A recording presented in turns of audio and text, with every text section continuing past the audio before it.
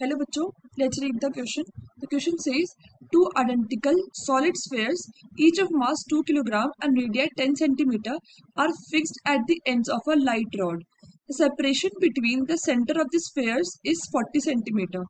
The moment of inertia of the system about an axis perpendicular to the rod passing through its middle point is dash multiplied by 10 to the power minus 3 kg per meter square.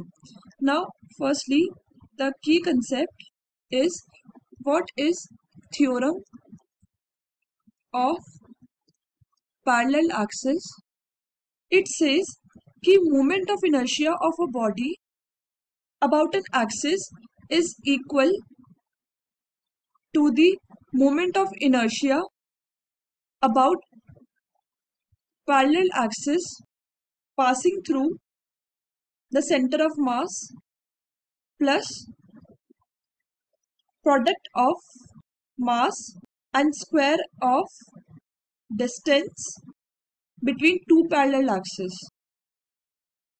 Let's say ये एक rigid body है, centre से ये axis गया है and so इसके centre पे this is the moment of inertia of the whole body. अब इसके पैरेलली सरफेस से एक एक्सिस जाता है which is parallel to the axis at the centre which is at a distance of d from the centre of axis. सो अगर हमें इस axis पे निकालना है moment of inertia which is let's say I dash, तो हम ऐसे निकालते हैं कि I dash is equals to moment of inertia of the whole body through centre of mass plus M D square where M is this rigid body mass.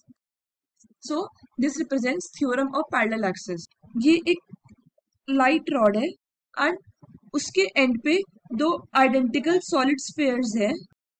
Then इस light rod के बीच में से एक्सिस जाता है. हर sphere का mass is 2 kilogram and radius r is 10 centimetre. यहाँ पर भी सेम. पूरे लाइट रॉड का लेंथ l इज 40 सेंटीमीटर, यानी कि एक स्फीयर का सेंटर से distance is 20 centimetre. Now let's say कि ये स्फीयर 1 है एंड ये स्फीयर 2 है. नाउ हमें पता होना चाहिए कि सॉलिड स्फीयर के सेंटर ऑफ एक्सिस से moment of inertia comes out to be 2/5 mr square, where m is mass of the sphere and r is radius of the sphere. Theorem of parallel axis के through पहले sphere 1 का light rod के middle से moment of inertia निकालेंगे. It is 2/5 mr square. Then इस centre से rod के बीच में जो पैरेलल एक्सिस है उसका निकालेंगे. So it will be m20 square.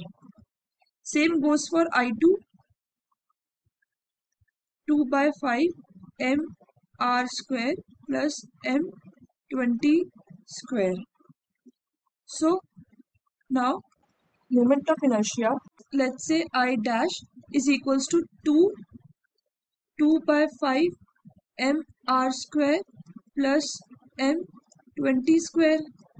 Value put करते हैं. So it will be 2/5 mass is 2 kilogram, radius 10 centimetre.